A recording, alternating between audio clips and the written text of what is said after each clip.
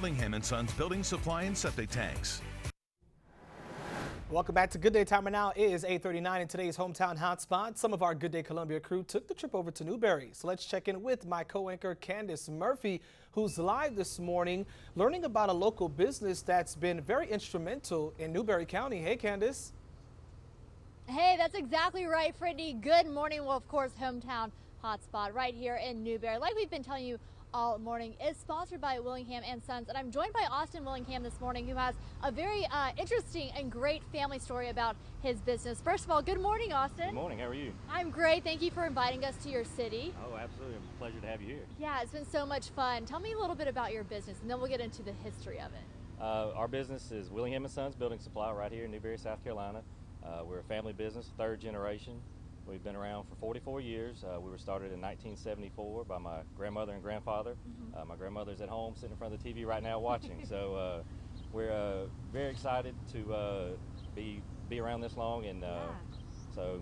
Now you told me that your grandfather and your grandmother started the business about 100 yards from their home, and it's just taken off ever since, from 3 employees to 30 now. What does it mean to be part of something like that that's generational? It's exciting. Every single day when you get to work, walk through those doors, you kind of feel the history of it.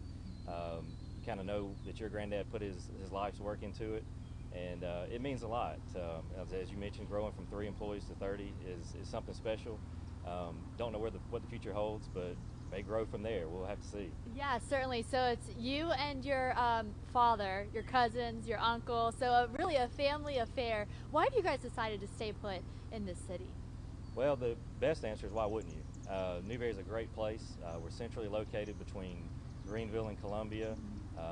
Luckily for us, our property is 1 mile off I-26, so we're easy access to going wherever our deliveries may take us.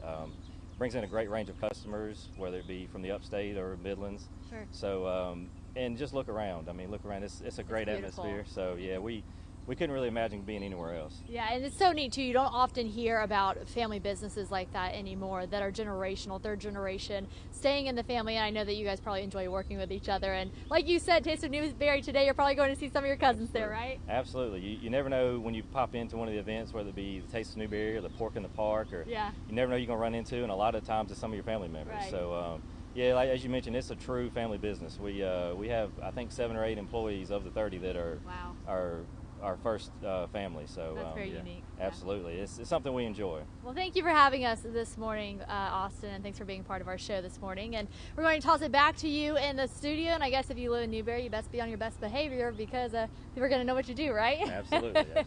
All right, we'll toss it back to you guys. We'll be back with more to close out the show right here in the city of Newberry.